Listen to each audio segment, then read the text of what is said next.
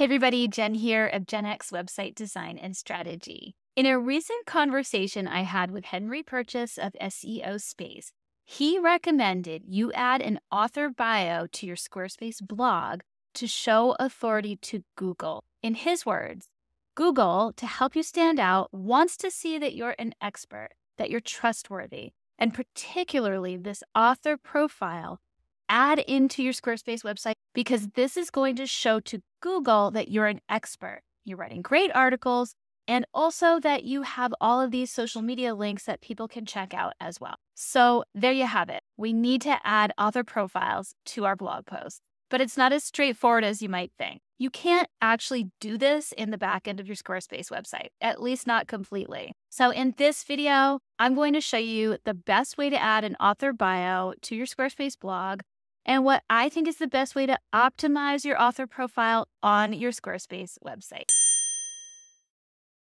You're going to need to create your author bio page first in order to link to it from the actual author bio you'll create in the next step.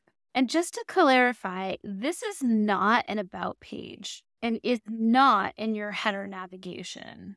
As you may know, I have opinions about pages that you can read about here if you're curious. So you're going to create this in your not linked section, and you'll probably start out with a blank page, but I'm going to show you what I think you should put on it. When you create your author bio page, you'll include a picture of yourself, your name, your social links, what you want to be known for, and anything else that might speak to your authority, like places you've been featured, podcasts, articles, etc. I always like to start out by stating the problem that I solve to grab readers' attention. And then you can see that within the context of my bio, I have a link to my blog and to my YouTube channel. On mine, I also include summary blocks of my blog posts. Here is another post I wrote about using summary blocks to organize your blog post. And I've used this method for my author bio page. And I do recommend adding an SEO description since we're primarily creating this page for Google in the first place. This is the author bio that will appear at the end of each one of your blog posts. When you write your author bio for your blog post, it may read slightly differently from the one on your author bio page.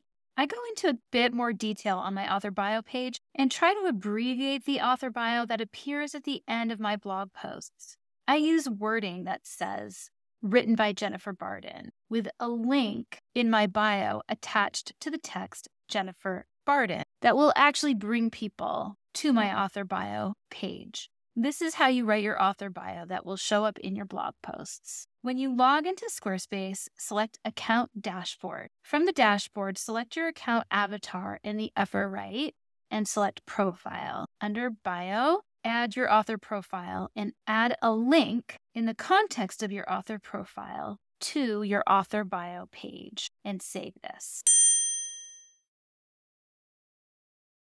Now that you've got your author bio page and your author profile set up in your Squarespace account, all you have to do is activate it. This feature is universal, so once it's activated, it will show up in all your blog posts in any of your blogs. If you're using a blog collection for something else, as I do for my portfolio, you can add a bit of CSS to that collection to eliminate the author profile, and I'll show you that in a moment. To activate your author bio, go to any one of your blog posts, select Edit section in the upper right, toggle on Show Author Profile. This is not the same as Show Author Name. Show Author Name would show up right here. Show Author Profile shows at the end of your blog post.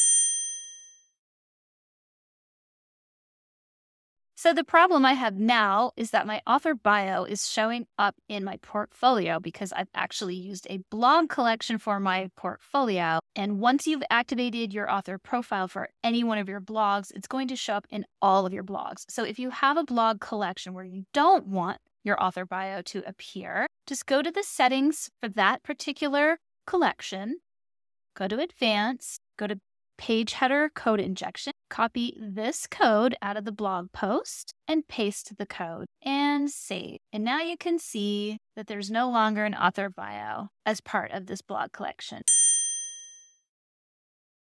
Now your author bio probably looks more like this than like this. If you want yours to look like this, just head on over to the blog post and copy the code listed there and paste it right here. You can change the background color by changing the hex code over here. You can change the border radius. You may not want a border radius at all. Maybe you just want 90-degree sharp corners. You can change the padding, and you can even change the width. And this here puts my name in bold. The rest of these selectors are pretty self-explanatory. Just play around with it until you get it how you like it. It was made pretty clear to me that this is an important step in getting Google to recognize me as an authority, so I suggest you do the same. I hope you guys found this helpful, and if you did, please give this video a like, consider subscribing to my channel, maybe share this with someone who you think could use some help with this. But most of all, have fun with your Squarespace website.